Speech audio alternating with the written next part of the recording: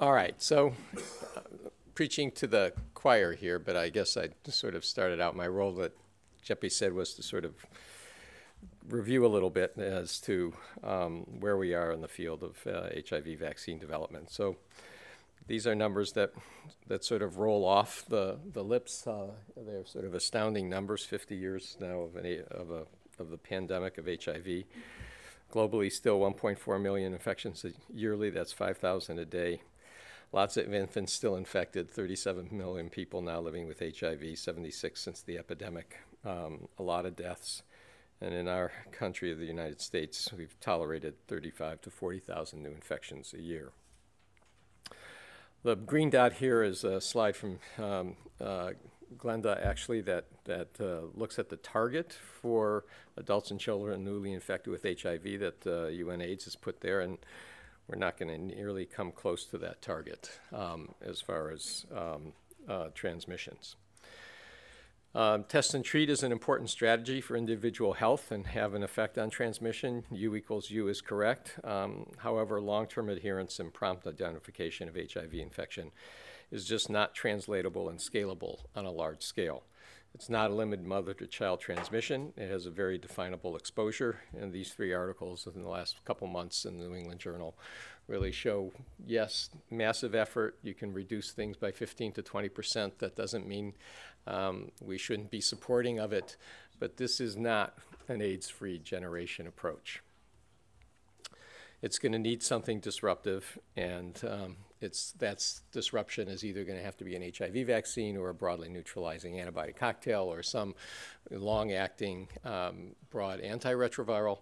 All of those will be discussed in this session and during this meeting. So with respect to the HIV vaccine field, we're at a very interesting time in that we have several concepts in the field. We currently have the AMPS trials and 3 vaccine trials, and I'll review these. Glenda will talk about HVTN 702, the largest of the trials, which is based on RV144. It has 5,400 South Africans, and it's an all-vac prime with an all-vac bivalent clade C boost with an MF59 adjuvant. The HVTN 705 HPX20008 trial is the AD26 trial. It's based on the mosaic constructs that Dan Baruch developed with Betty Korber. It has a mixture of those mosaics, both on envelope and gag-Paul. And the boost is a GP140 clade C soluble protein. That is a woman's trial. 702 is a 70% women's trial. They're being essentially run almost simultaneously in South Africa, and that is on purpose. The 705 trial is a one-to-one randomization of about 2,600 women. We are starting HVTN 706, HPX3002, which is essentially a very similar trial. The difference here is that the protein boost is now a bivalent protein in which they use the clade C GP140, and the other protein is a synthetic, essentially mosaic GP140. Those mosaic antigens bring out much more of a clade B response. The antibodies really give higher titers to clade B. The goal actually would be to take the clade C product, if that showed, and bridge it to what the company hopes will be a vaccine that will be more global. This is a trial in MSM and transgender men and women that is going to start probably in a month and a half in the United States, South America, and a couple selected sites in Europe. The issue is, when are we going to see data on these trials? They're all designed in a 2-stage process. They're all, let's say, the ones that we're concentrate on at first, that Glenn will talk about, is 702, 705. They're in 2 stages. They're under DSMB control. If you get through 2 years, and there's the DSMB has the ability to extend the trial to 3 years. We call that finishing stage 2. When 50% entrants hit 24 months, well, that will be in April of 2020. For the 705 trial, that's a year later. It'll be approximately May of 2021. And for 706, it'll be probably October of 2022. So the vaccine trials, what we'll know, we won't know any efficacy, will be if 702 passes into the second stage, which will be in April of 2020. Now, why did we do these expensive experiments of separate trials of non-neutralizing vaccine approaches? And I'll spend a little bit of time on that. They come from different areas. One is based on the RV144 trial, of which there was led by a lot of the people in this room, the scientific effort that went into the correlates of protection. In RV144, the HVTN 702, it is the V2 loop, GP120 binding, ADCC, recently ADCP, and HIV-specific CD4 T cell responses. The AD26 regimen comes from looking at protection in low-dose challenge in primates, and it's GP140 binding, V2 plus and minus, really ADCP and LE spots. Both the magnitude and the epitope-specific responses in breath differ, and the overlap and diversity improve the ability to find what non-neutralizing immune responses are correlated and what areas of the viral envelope are susceptible to clinically effective immune pressure. All these efficacy trials are really designed to collect specimens to look at correlates of protection, feeling that at best is we'll get partial protection, and it's the correlate that will drive us to the ability to bring these vaccines from, well, maybe it'll be 40% or 50% from, or 60% to 70, 80, and 90%. Now, we know a fair amount about the comparison of the immune responses between the 702 and the 705 regimens, the LVAC regimen and AD26. We've had some direct comparisons. One of them is HVTN 100 with HVTN 117, which essentially compares, these two compare the 702 regimen with the 705 regimen. This spider plot really details that there are both overlapping and significantly differences. Anything that has to do with the GP41 is much more accentuated in the AD26. AD26 also gives some CD8 T cell responses. Interestingly, the HVTN 100 will give some immunogens V2 loop responses better, some GP120 responses better, albeit in the end, V2 is probably a little bit higher in the AD26 regimen. The CD4 immune profile between these regimens do differ. This is sort of a mosaic of the COMPASS data from Julie's lab. This here would be the HVTN 100. Here would be the AD26 that uses an alum adjuvant. If you go down here, you'll see that essentially IL-4 responses and CD4 ligand responses are slightly better actually in the 702 response than in the 705 data when you just sort of Rorschach this, looking at better ways of analyzing these individual cytokine data, but they do give some differences in the cytokine profiles. To make it a little bit simpler, these are magnitude breath curves. This is the GP120 clade C breath. Blue here is the 702 regimen, and red is the AD26 regimen. This is the V1, V2 clade C breath. Whoops, did I hit this? I hit this, yeah. The clade V1, V2 clade C breath. Here you see that HVTN 17 has a greater magnitude breath than you see HVTN 100. So the two trials are really quite harmonized regarding studies of correlates of protection. And the potential to define a correlate that is associated with partial efficacy is actually quite high when we look at both of the trials.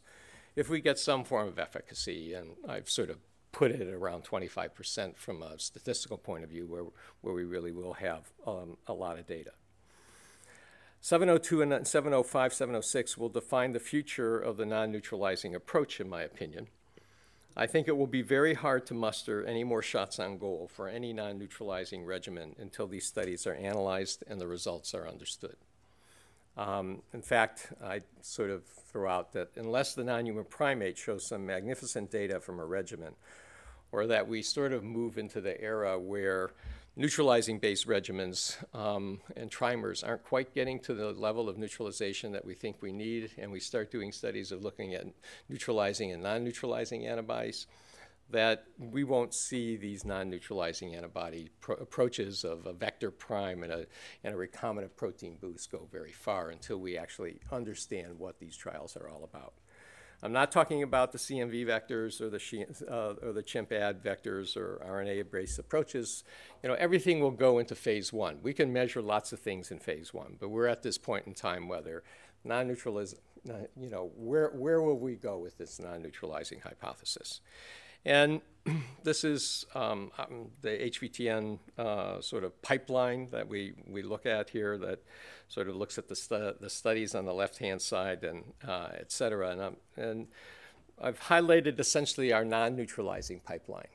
And frankly, I sort of talked personally to all the developers of these vaccines to basically say the chances of going into phase 2B efficacy trials in the next little while with any of these approaches is essentially nil. I see no emphasis from the NIH, and maybe a philanthropical person will want to move forward to do one of these $80 million to $100 million of experiments.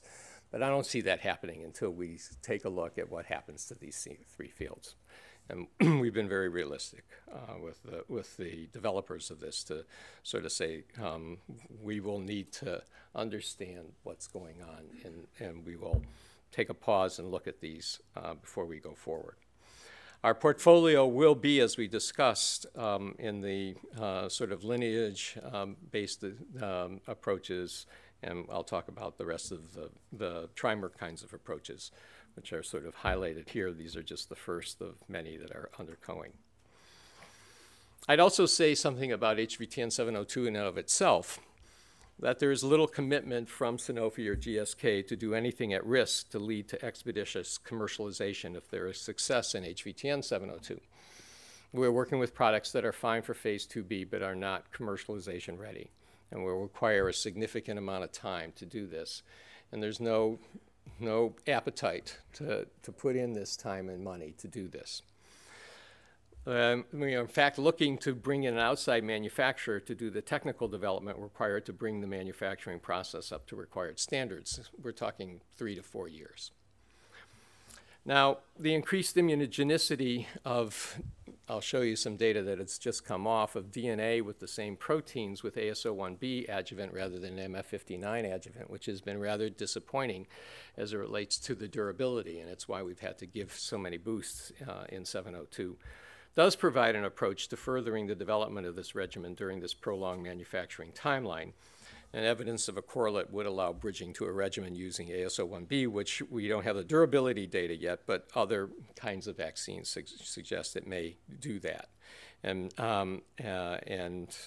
is sort of one approach that I think could be effective in helping this. This complicated study, large study, is essentially a study rather than ALVAC protein with the clade C proteins. This is a DNA prime with the clade C proteins using both MF59 versus AS01B. This is a slide from Georgia Tamaris.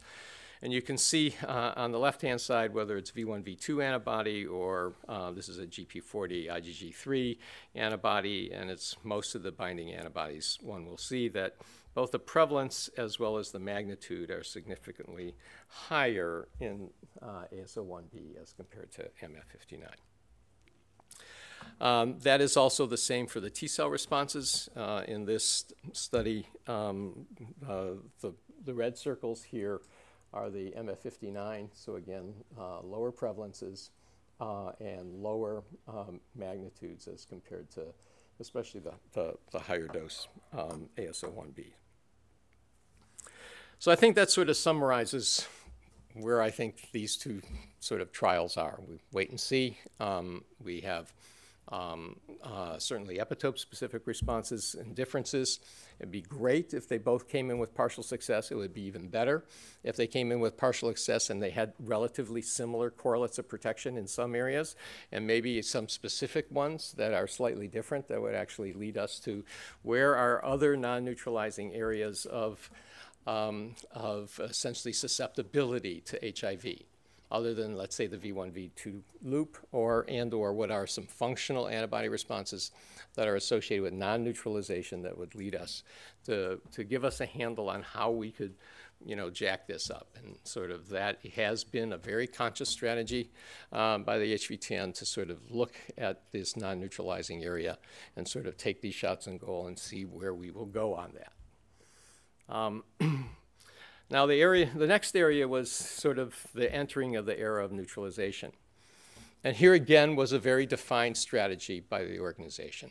And that first defined strategy was to use passive immunization, a broadly neutralizing antibody, in a study to try and define what's the target of neutralization. What is the neutralizing antibody titer that would be associated with protection from acquisition? And that's the goal with VRC01 and the AMP study. This is a study I've had the pleasure to do with my friend Mike Cohn with the HPTN, as well as John Muscola from the VRC. And we did two, again, simultaneously trials. One of them is in sub-Saharan African women, clade C. The other one in MSM, clade B. Whether it's clade or gender, they are going to be correlated and cofactors both in the vaccine trials as well as in the AMP trial. Antibody-mediated prevention.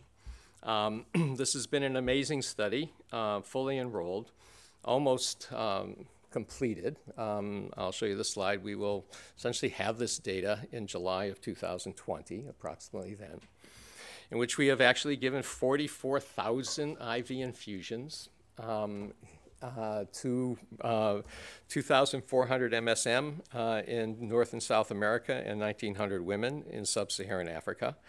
They were opened in April and May of 2016. They were accrued essentially in the fall of 2018. 1924, 2701, 96% retention rate, and essentially 100% adherence.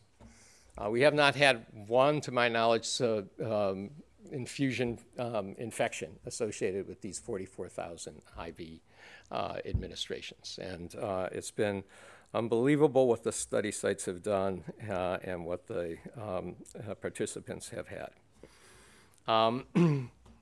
So these studies, essentially, we think the study will go to its end, we are simultaneously, many people in this room are working on this, doing sort of real-time analysis of not only looking at the TCMB assay for breakthroughs and sensitivities, sequencing the breakthrough isolates, measuring their sensitivities, and looking for resistance and susceptibility as it relates to the titers of antibody. Now, we have studied the PK of the antibodies really well. We can impute by the day of infection, and conceptually this study was achieved to sort of say, gee, we should have reasonably large differences in acquisition in the first 4 weeks after the infusion versus the second 4 weeks after the infusion. Titers are from 200 to 50 in the first 4 weeks and from 50 to 30 in the high dose group in the second 4 weeks. And they're from 100 to 30 in the lower dose group and from 20 to 5 in the lower dose group in the second 4 weeks. Now, what has come recently, 2.5 years after we started the VRC, has been a meta-analysis in the non-human primate of passive antibody challenges of single infusion of monoclonal antibodies with SHIV challenge after monoclonal antibody infusion. This recently published article gave us some good news and some sobering news. First of all, the meta-analysis here is of 13 published studies and has 274 non-human primates. It was a wonderful collaboration for all the groups that have worked in broadly neutralizing antibodies and their challenges in non-human primates, and they're listed here. Many of you are again in this room. The wonderful thing about it is that we show that the main correlate of protection, irrespective of whether what antibody you used, what challenge virus were used, and sort of how you used that challenge virus, was neutralization. And you get this beautiful S-shaped curve. And one of the other nice things about it is the steepness of that S-shaped curve. But the titers are substantive, and these are ID50s, and so I'll show you the ID80s in a minute. But you need a titer of around 1 to 50 for 50% protection, 1 to 130 for 75% protection, and to get where you want to get 95% protection, it's about a titer of 600 to 700 of a neutralization titer. Frankly, higher than what we thought we would get or needed if the human follows the non-human primate.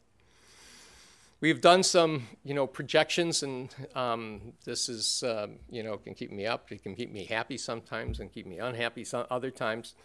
And it's a rather complicated slide, but it says if the human is like the non-human primate, what would we expect to get in the AMP trial?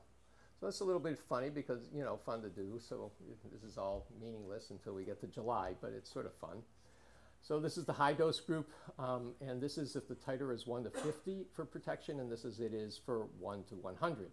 So in the first 4 weeks, we get really nice protection. The lower group, not so great, and then for the second 4 weeks, it would be 50% and 30%.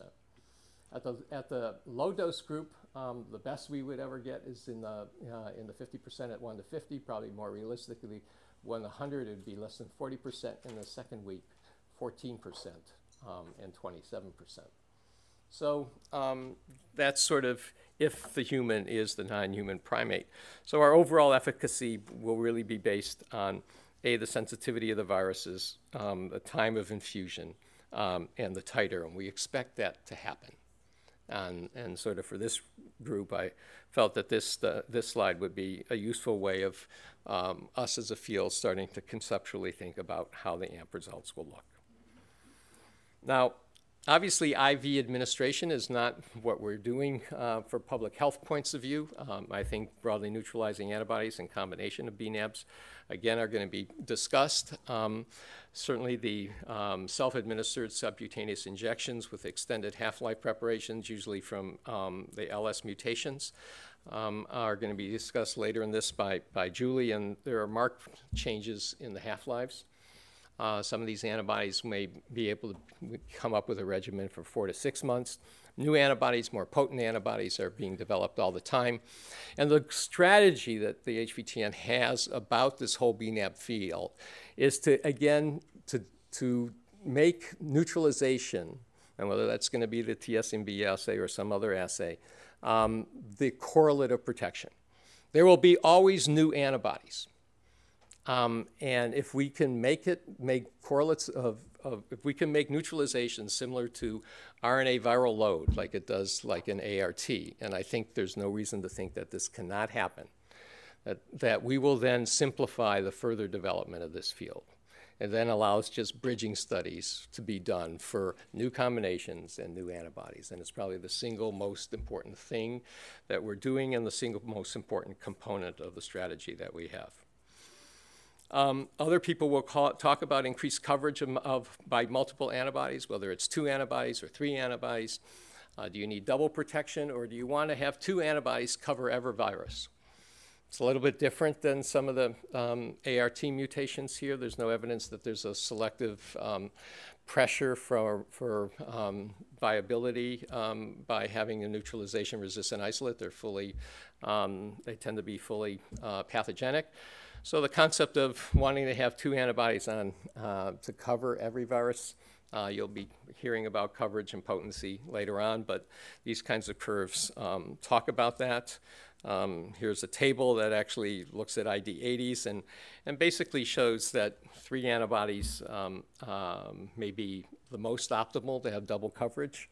It is where we, as a strategy for the HVTN, are at the moment going, is to take a CD4 binding antibody, a V3 loop antibody, and a V2 loop antibody, put them together in a three-dose combination that will essentially give double coverage, and sort of take, and sort of that's the goal at the moment, waiting depending on what the target will be. We should get that out of the AMP trial, and that should allow us to define what double and triple combinations and that we should be able to approve to do the next efficacy trial, which would really be one that we would design a regimen that would get us into the 90s. Because that's what we really need to compete with antiretrovirals. And for this field, antibodies are being made cheaper and cheaper, but we need to get into the 90s. And if we can get into the 90s, then we will make an impact and have this happen.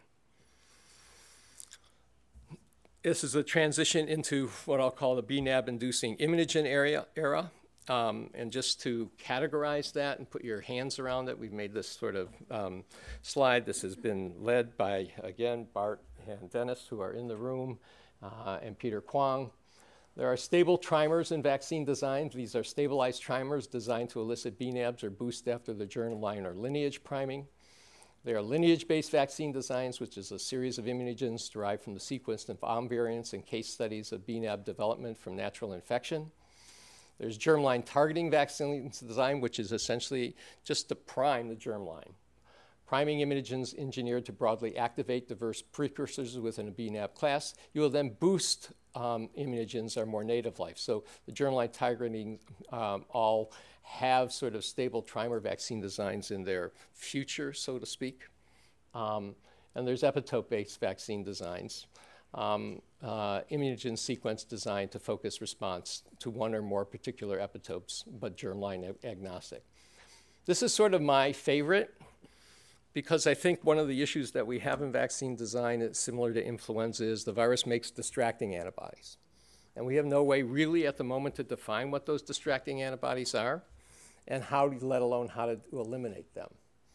And epitope-specific designs or combinations of epitope-specific designs sort of focus us on just the epitopes that we know are going to be sort of defined to be susceptible areas. And I think is a way of, at the moment, is the best way, in my opinion, to sort of construct something that doesn't have the distractors. But I do think getting a clever approach of identifying distracting antibodies is really going to be something that is important to us in this field. Now, the first insight of, about neutralization actually, again, is from Dennis's group. Done a lot of sentinel work here. This is an immunization with a BG505 trimer. But what is putting this slide up, which is a slide from Dennis as well as John Muscola, is that while the good news is that they got protection, it was autologous protection, it wasn't heterologous protection. But if you look at the 50% and 95% protection limits, they are essentially identical with this BNAb as to the non-human primate passive immunization. So there's consistency in the models with respect to the immunogen. And the good news to me is, again, is that neutralization gives us the sense that neutralization will be a marker for where we need to go. Now, this is a listing of the energy of the field. Now, these next 3 slides give me heartburn because I don't really quite know how we're going to be able to mix and match these in a rational way yet, but that's our job, and we'll figure it out with the people in this room. But there are a lot of trimers being made by a lot of different people. And, you know, this is sort of the design intent and features, its potential uses as people conceive them. Although the UFO vaccination, you know, I didn't know that I said, I've looked at that for a while and I said, okay, we are in a UFO kind of position as a field, but it means uncleaved, pre-fusion optimized, stabilized trimer. So there are a lot of trimers. How different they will be, what kinds of results we will get, you know, we'll just have to do them as quickly and as iteratively we can. Germline targeting immunogens in GMP or phase 1 trials. Again, this group knows about EOD, Bill Schiff's program, and the CH505 from BART. Again, there are a lot of different germline targeting immunogens. And again, how do we define their success? And will one do better than the other? And how do we then follow them up? This is the EOD self-assembling nanoparticle to elicit VRC01 class antibodies. That already is in a phase 1 study that has one started. It is to stimulate naive B-cell lineages of the VRC01 class. It's being conducted at Seattle and GW with B-cell sorting and B-cell sequencing as the endpoints. And I think that's the interesting issue here of using B-cell sequencing of a intermediate of vaccine-elicited VRC01 class sequences with relatively low somatic hybridization, and won't be neutralizing, but will be of the VRC01 class. The lineage and epitope-based immunogens are here. Again, I think a lot of this is going to be discussed in later parts of this meeting.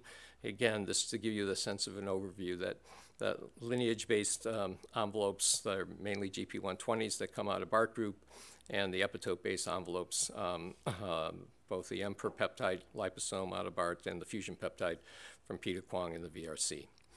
These are just sort of the sequence here of a lineage envelope immunogen from BART. I'm sure you'll see the slide again that looks from a case study of someone who developed BNAbs of the VRC01 class, looking at the key immunogens that were isolated from that person over time, in the hope that one can partially mimic this by giving this to naive HIV uninfected adults.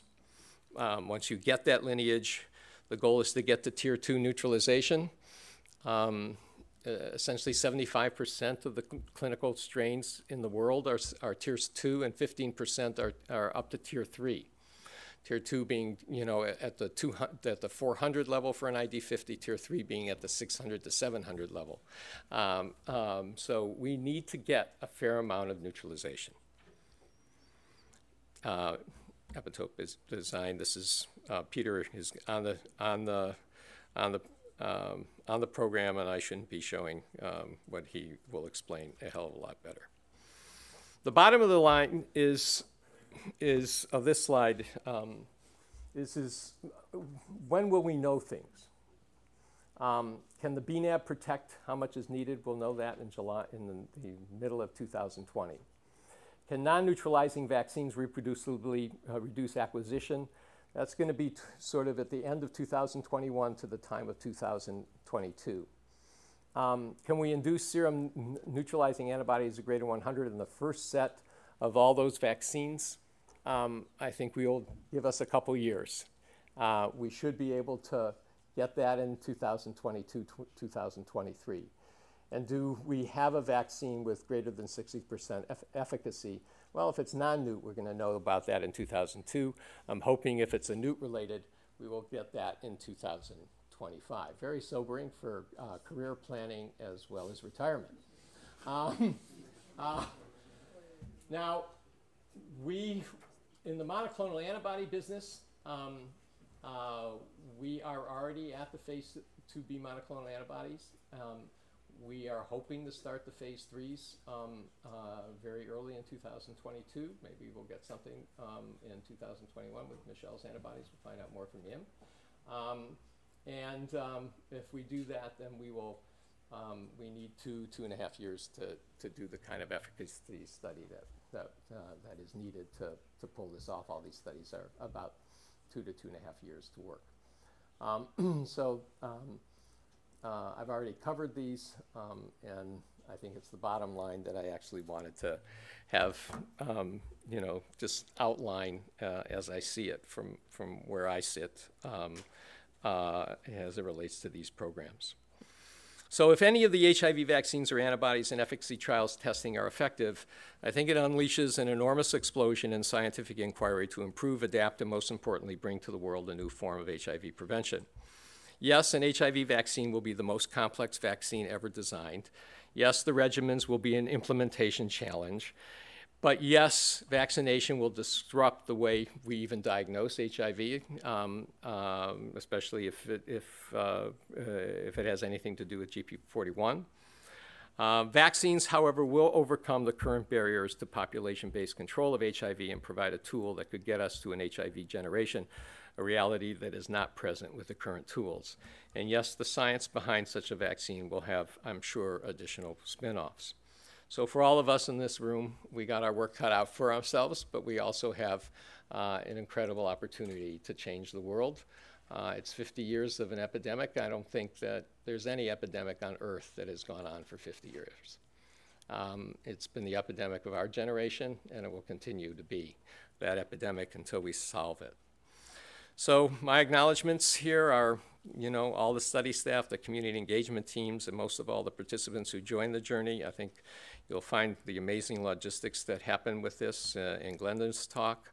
The vaccine, the Juke CHAVI-D, the Scripps CHAVI-D, the HVTN lab program, our commercial partners, the HVTN, our funders, the DAIDS vaccine research programs, our enormous collaborators in Africa and the US and South America and Europe, the acknowledgments to our major funders for 702 and 705 and everybody else in the room here.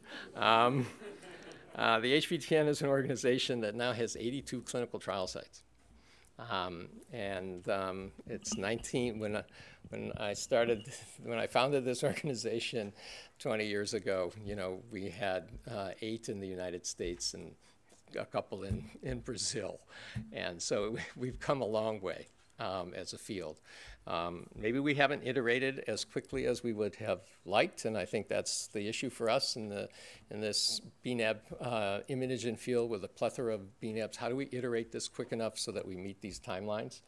I think that is a major issue for us who work in this field. I think it's on the program about how to do this. We've changed our methods. Robin is going to talk about that. I'll shut up and start moderating. I hope I was reasonably close to where I should be. Okay.